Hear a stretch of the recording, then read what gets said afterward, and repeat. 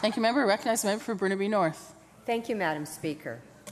I'm very pleased to have this opportunity to speak to this motion, and I thank the mover of the motion for, in his opening comments, making the specific connection between gender equality and labour rights and protections. And it's in that context that I'd like to make my comments. A few years ago, I found myself in Iceland. And the very first day there, I ended up having a lovely meal in one of the best restaurants in Reykjavik. And when the bill came, we realized that we hadn't taken the time to find out what the local tipping policy was. So we asked our server. And I remember she laughed and she said, well, you know, here in Iceland, we make pretty good wages, so we don't actually tip. But she said, we know that tourists do, and so if you feel a need to tip, we're just going to put it in a pool and have a big party every so often. Well, I'm really glad that I asked, because I've since learned that tipping in Iceland is an insult, as it is in many other parts of the world. In fact, nowhere in the world is tipping embedded in the pay structure to the same degree that it is in North America. Like many women, I did my stint as a server when I was young. And like many women, I had, when I was in high school, worked in retail part-time, but it just didn't pay enough to get me through university. So with tips, I could earn almost enough to pay for tuition and my share of room and board.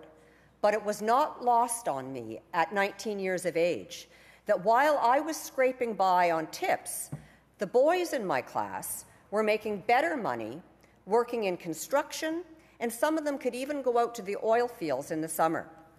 I remember one summer, I was working down east at a nightclub that had a floor show.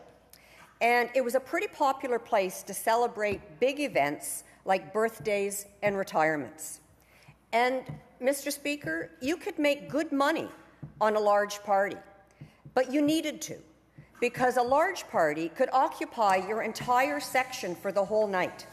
And I can't tell you how many times at the end of a long, hard shift, the guy paying the bill for maybe 20 customers would leave the same tip he would have left had he come in by himself for a quick drink, and thought he was being very generous. Another summer, I was working in another part of the country, and one night, a drunk tried to follow me home. And I don't know what would have happened had a couple of good Samaritans not intervened. I put up with it. Why? Because I believed it was temporary and it was a means to an end, and because it was my only option if I was going to make it through university. Recently, I met a woman in her mid to late 40s who'd been a cocktail waitress for more than 20 years. She'd always made good money, she always had control over her life, but now, all of a sudden, she couldn't find work in her field. She no longer fit the image.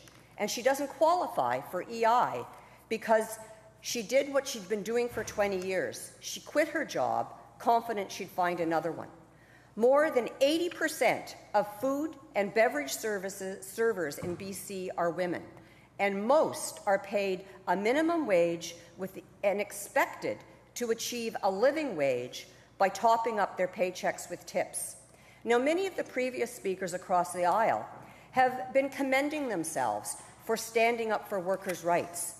But I would like to remind us that that government institutionalized the practice of customers becoming responsible for a percentage of servers' wages when they instituted the lower wage, minimum wage for liquor servers. Thus making, by doing so, making the economic security of many women even more dependent on tips, more dependent on the way they look, more dependent on the way they dress, and even the way they entertain their customers. It makes women more vulnerable to sexual harassment, it sexualizes their workplaces, and it's not uncommon for women servers to be told by customers to play nice, because if they don't play nice, they don't get paid.